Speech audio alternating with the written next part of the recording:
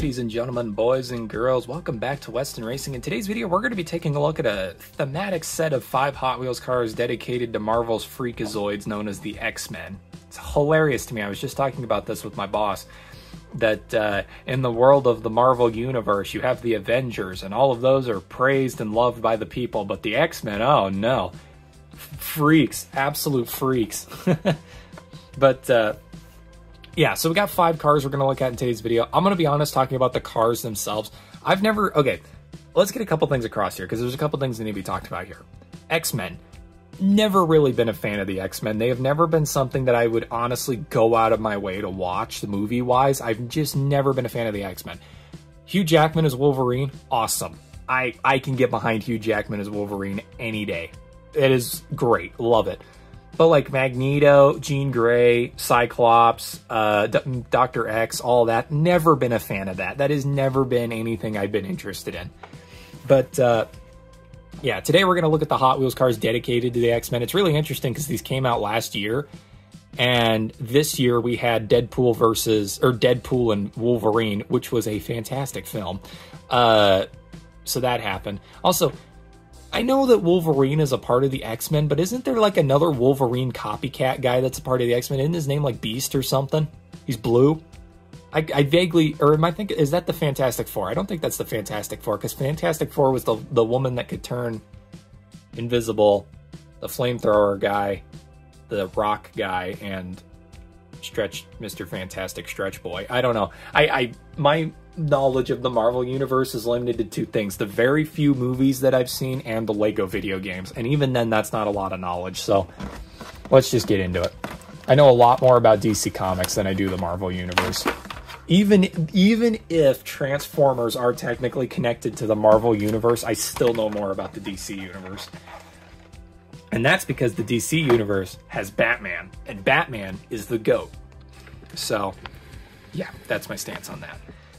You can tell you could tell who I was as a kid based on my favorite superheroes. I never liked, my favorite superheroes are the ones that don't have superpowers or just really smart guys. Like literally my favorite superhero from DC is Batman, and my favorite superhero from Marvel was Iron Man until Disney killed him off. But yeah, Black Panther's the same way. I like Black Panther a lot, and he really doesn't have a superpower. It's just his suit that gives him his abilities. But I don't know. It's just the way I like. And then you got people like X-Men, or like Wolverine here, which is our first vehicle, the Sandblaster with Wolverine. I like Wolverine. I think he's cool with, you know, his regeneration abilities. Kind of the same reason why I like Deadpool. I like his regeneration abilities. And Deadpool is technically invincible. So is Wolverine technically, but you know, it's just cool. I like the different superheroes ideas. I've always thought superheroes were really interesting, but at the same time, it gets to a point where it's just like, okay, yeah, superheroes are cool, but I really don't understand why people rave so much about certain superheroes. Like Spider-Man. Spider-Man's cool, but I never got the hype behind Spider-Man. It never made any sense to me. He's just a teenager that can shoot webs out of his arms in various different ways, depending on which actor you're watching play the Spider-Man. But yeah, I never understood that. Is it because he's a teenager in high school? And that's like the main demographic for Marvel movies is teenagers? Is that why the hype is there? I really don't know. And even then, the Sony Spider-Man movies are 10 times better than anything Disney has cooked up. And that is an opinion I will take to my grave. Take to my Logan grave, so Ryan Reynolds will dance in sync on top of me. I'm losing my mind. Doing Hot Wheels as a hobby for pretty much your entire existence on this planet really starts to do things to your brain. I don't know if that should be studied by doctors, but it might need to be, because it's starting to get a little weird over on my end of things. Anyways, here we go. This is Sandblaster with Wolverine. Easily my favorite vehicle in this set, just because all of the vehicles in this set are like cars, and this is the only truck. And of course, the only truck in the entire set is this massive behemoth of a vehicle. So yeah, you got a blue body, that almost looks like a brown colored chassis with glitter in it almost. Black tires with yellow rims and a yellow window insert. It really does grab that Wolverine vibe, just the color scheme does. I think what would have done it better is if they would have done a yellow body with blue window inserts and rims. I think that would have looked a lot better, but then when you put Wolverine on the side of the vehicle, it would have blended in a lot more. I don't know. I don't think that would have worked. But yeah, that is the Wolverine vehicle there. Marvel X-Men. Pretty cool. I really do like this casting, and surprisingly, I just realized this. I'm going to be, in my next video, I'm literally doing 5-packs, and this same exact casting is in there. The Sandblaster, so that's hilarious. I'll make sure to bring that up when I record that video too, so that way if you guys go from this video to that one, you can see the connection there. And then you will realize that I do record these one after the other. So yeah, there you go. That is the Sandblaster right there, the first vehicle. That is a heavy casting, by the way. Like, that casting is solid. As you would imagine, it is rock solid. All right, next up, number 2 of 5 is the MST Suzuka with Jean Grey. Yeah, I don't know anything about Jean Grey, really. Like I said, I really don't know much about the characters. I don't even know what her ability is, if I'm being honest. I genuinely don't know what her, like, freakazoid ability is. All I know is that she's the female character from the X-Men, the main female. She's got a Japanese-style car that's meant to look like a Nissan... I think it's a modified Nissan Skyline? Maybe? I don't know. She's got a Japanese-themed car here. It's black, whatever. I genuinely don't know much about Jean Grey. Heck, even... I'm trying to think back to the Lego games, because like I said, all of my knowledge of the Marvel Universe mainly comes from the Lego games. And even then, I can't even remember her being in the Lego games. I know she was, because there was an X-Men level, but, like, I genuinely don't remember her being there. So yeah, here we go. Let's do this one next. I don't think this car has any secrets on it, but yeah. So here we go. Here's Jean Grey's car right here. We got a black body, a blue chassis, black tires with yellow rims. That's what I was going for, and a red window insert. I do like the red window insert because it does mimic the crystal in her head or whatever that is. Is that one of the Infinity Stones? No, that was the other guy that had the Infinity Stone in his head. You see, my knowledge of the Marvel Universe is showing very, very clearly right now. The back end here, I love this paint color. This black is so black that it blends in with, like, the tires. That is shockingly black. That is nice. I love that color so much. This is one of those cars, though, that if you left it out in the sun for too long and went to pick it up, you'd get DQ grill marks on your fingers, but... yeah, so Jean Grey right there, everybody. That is the car here. What I always find interesting about these cars is they put the copyright Marvel on this side of the vehicle, so that way when you buy the car, you can't see it. I find that absolutely hilarious. Yeah. So there you go. That is Jean Grey, the MST Suzuka. I think it's meant to be a play on if Suzuki made cars. Maybe, I don't know. That's just a hypothesis. Again, much of what I'm doing in this video is hypothesis because I have no idea what I'm talking about. Number 3 of 5 is the 57 Chevy for Cyclops. Now, Cyclops, I know Cyclops. He can shoot lasers out of his eyes. That's what makes him so cool. That's his whole thing. Anyway, let's open it. Yeah.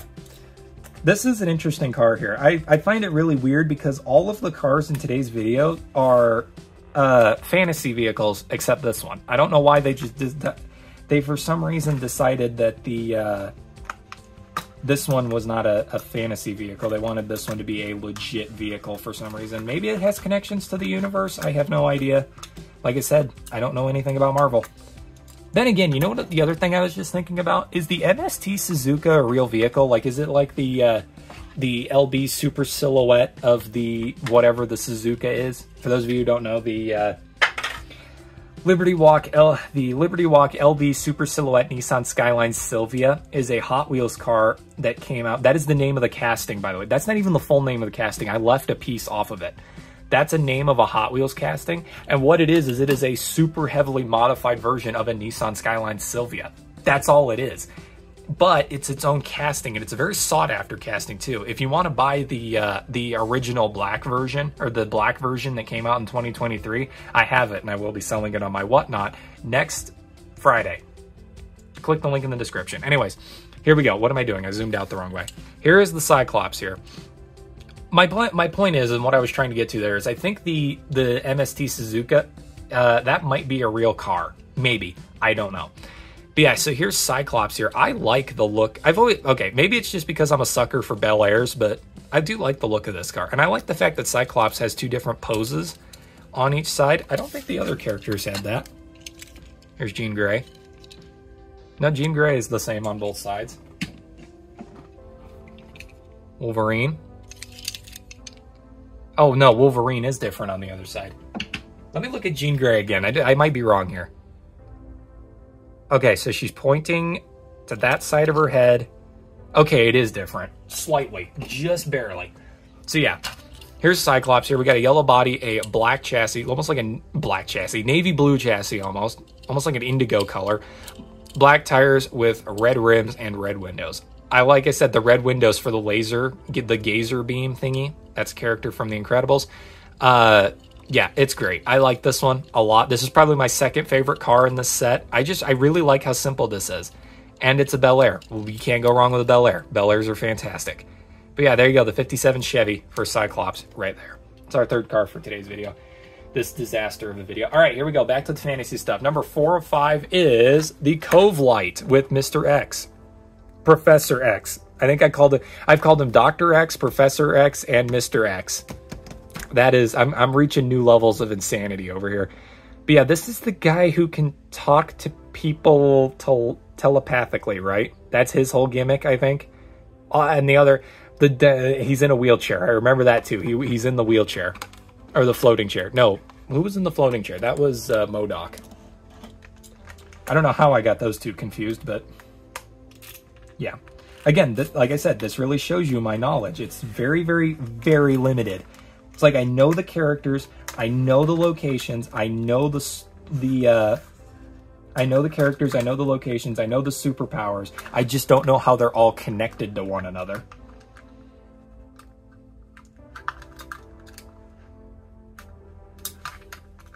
Because like I can be like, yeah, there's a character with a floating chair, but then I just don't know who the character is. I know of MODOK's existence. I just forget who. I just forget that it's him that has the floating chair. But then again, that's also kind of hard to forget because the guy who voiced Ratatouille played MODOK in that weird claymation show that they did. All right, here we go. Here is Professor X. This is the Cove Light right here. Pretty neat car. I wouldn't say it's a neat car actually. It's a strange car. I don't know. We've got a weird enamel white body with a black chassis. Oh man. Oh, it's a Track Stars vehicle. This is built for your racetracks, people. Black tires with green emeraldy rims and a white, oh god, yellow window insert. Professor X on the side there. Let's see if he changes. Oh, he does change positions on this one. Look at that. Or change poses on this one. That's cool. Carpal right, Marvel right there. Professor X, X-Men. Yeah, leader of the X-Men, I'm pretty sure is what he is. Again, I'm going to need somebody to like create a list of all of the claims that I've made in today's video and fact check them for me to see if I'm right in the comments. Don't actually do that. That's a waste of time. But like, somebody should go through and fact check this because I genuinely believe none of what I'm saying right now is actually true. But yeah, there you go. That's the Cove Light there. Not a huge fan of this one. This is probably my second least favorite vehicle right there. If we're going in order, I think Wolverine is my favorite so far. Cyclops, second favorite. Jean Grey, third favorite. Professor X, fourth favorite. And then my least favorite in this entire set is number 5 of 5, Sir Ominous with Magneto.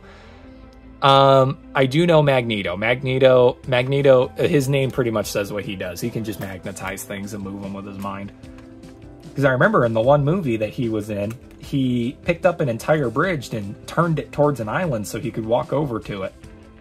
It's the most excessive thing I've ever seen in my entire life. But for the sake of the movie, it was cool.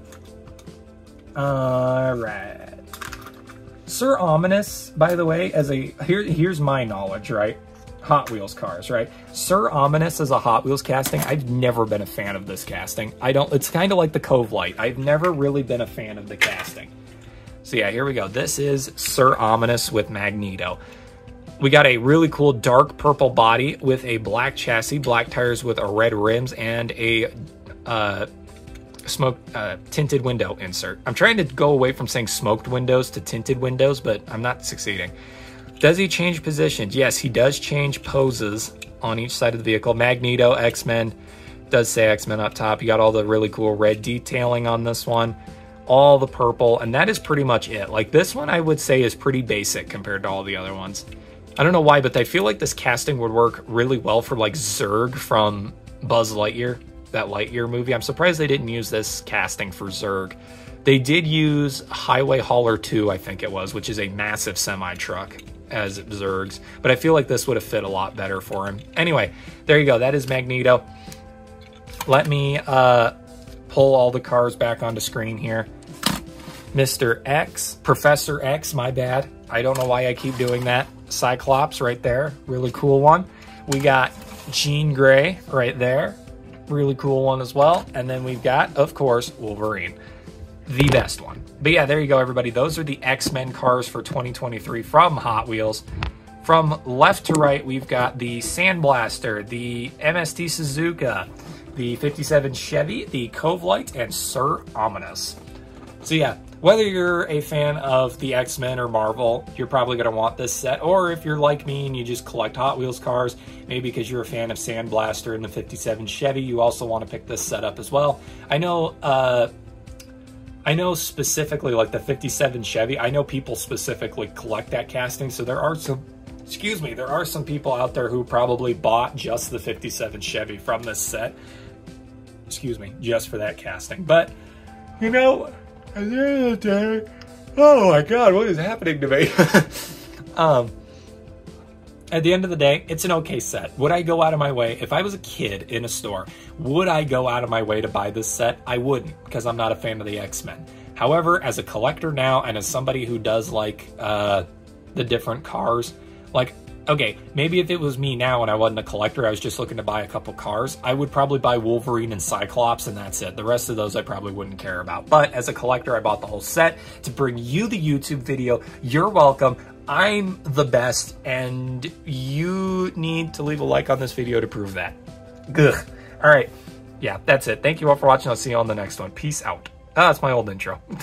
Thank you all for watching. I'll see you all in the next video. Thank you, and good night.